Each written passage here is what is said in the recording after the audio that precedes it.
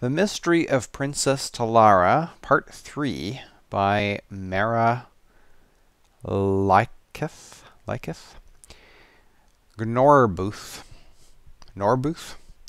Was leaving his favorite pub in Camlorn, the Breaking Branch, when he heard someone calling his name.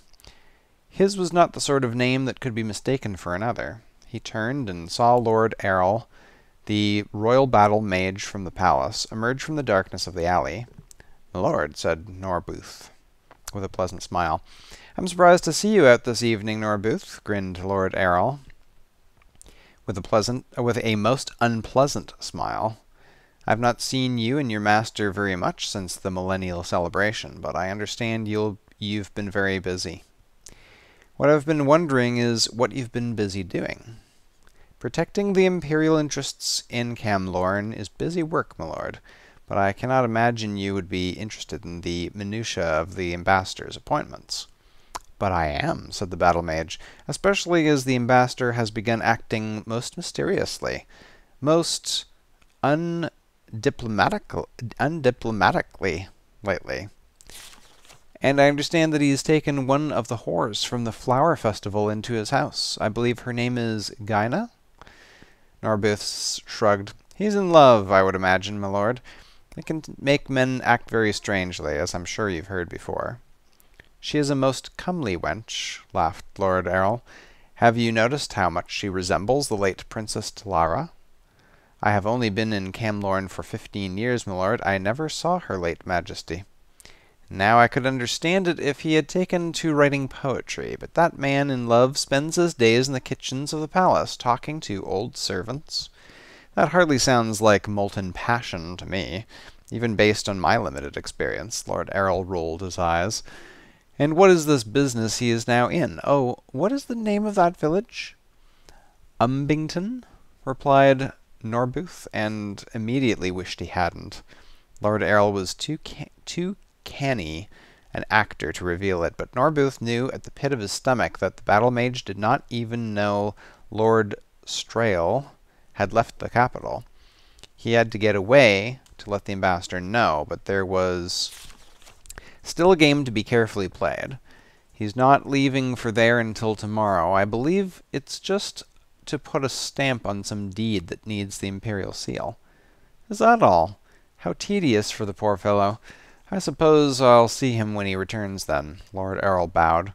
"Thank you for being so informative. Farewell." The moment the royal battle mage turned the corner, Norbuth leapt onto his horse. He had drunk 1 or 2 ales too many, but he knew he must find his way to Umbington before Lord Errol's agents did. He galloped east out of the capital, hoping there were signs along the road.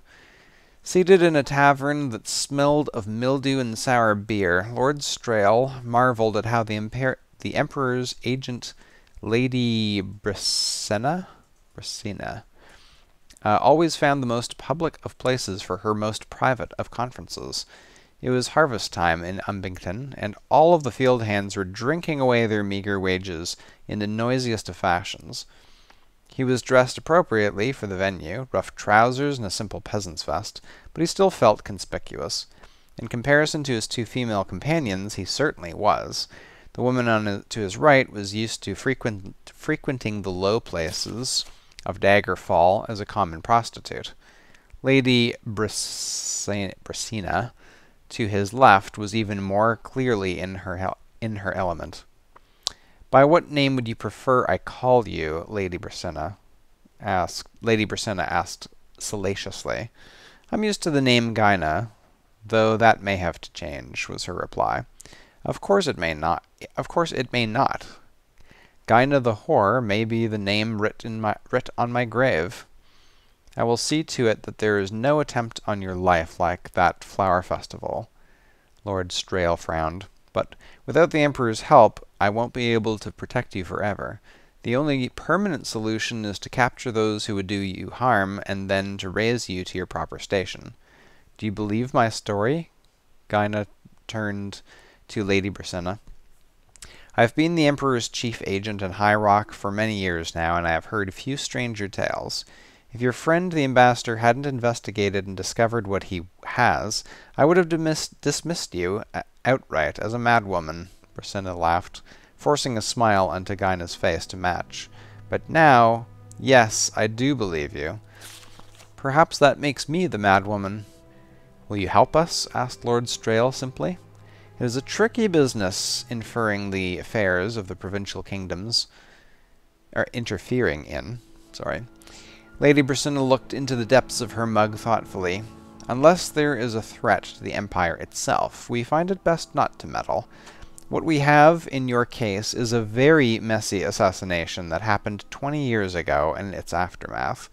If His Imperial Majesty involved himself in every bloody hiccup in the succession in each of his 1,000 vassal kingdoms, he would never accomplish anything for the greater good of Tamriel. I understand, murmured Gyna. When I remembered everything, who I was and what happened to me, I resolved to do nothing about it. In fact, I was leaving Camlorn and going back home to Daggerfall when I saw Lord Strail again. He was the one who began this quest to resolve this, not me. And when he brought me back, I only wanted to see my cousin to tell her who I was, but he forbade me. It would have been too dangerous, growled Strail.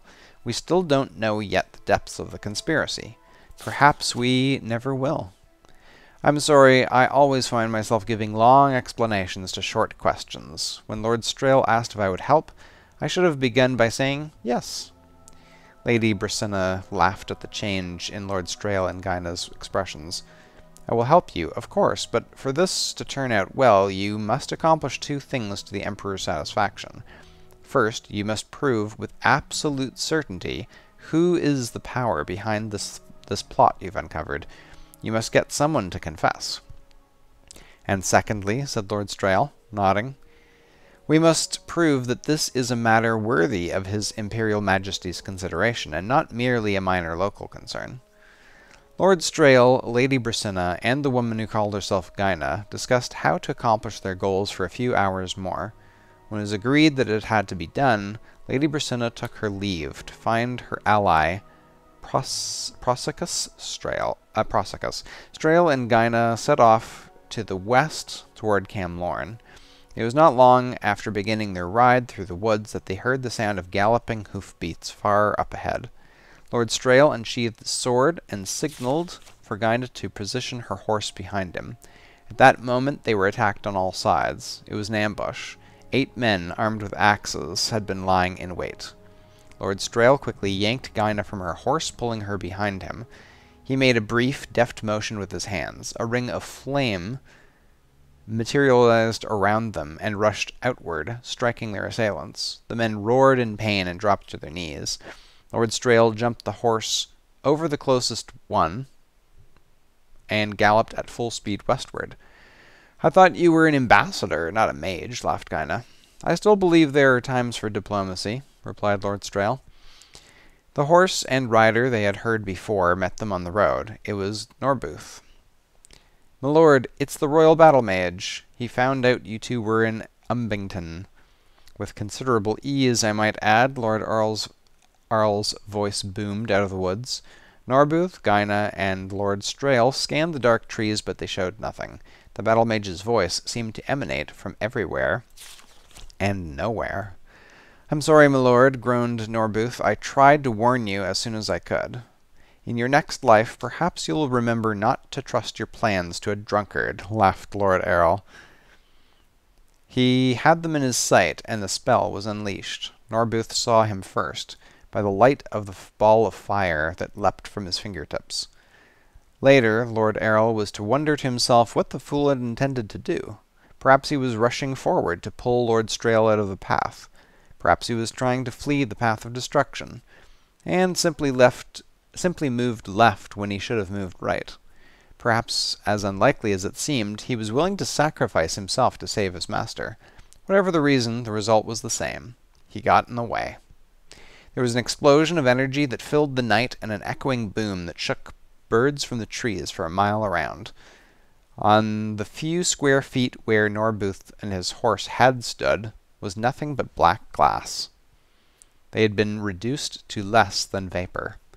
Gyna and Lord Strail were thrown back. Their horse, when it recovered its senses, galloped away as fast as it could. In the lingering glowing aura of the spell's detonation, Lord Strail looked straight into the woods and into the wide eyes of the battle mage. "Damn," said Lord Errol, and began to run. The ambassador jumped to his feet and pursued. "That was an expensive use of magicka, even for you," said Lord Strail as he ran. "Don't you know well enough not to use ranged spells unless you're certain your target won't be blocked?" "I never thought. That idiot." Lord Errol was struck from behind and knocked to the wet forest floor before he had a chance to finish his lamentation. "It doesn't matter what you thought," said Lord Strail calmly, flipping the battle mage around and pinning his arms to the ground with his knees. "I'm not a battle mage, but I knew enough not to use my entire reserve on your little ambush. Perhaps it's a matter of philosophy as a government agent. I feel inclined toward conservatism." "What are you going to do?" whimpered Lord Errol. "Norbuth was a good man, one of the best, and so I'm going to hurt you quite a lot." The ambassador made a slight movement and his hands began to glow brightly. "That's a certainty. How much more I'm going to hurt you after that depends on what you tell me. I want to hear about the former Duke of O'Loin? O'Loin, I guess. "What do you want to know?" Lord Errol screamed. "Let's start with everything," replied Lord Strail, with perfect patience.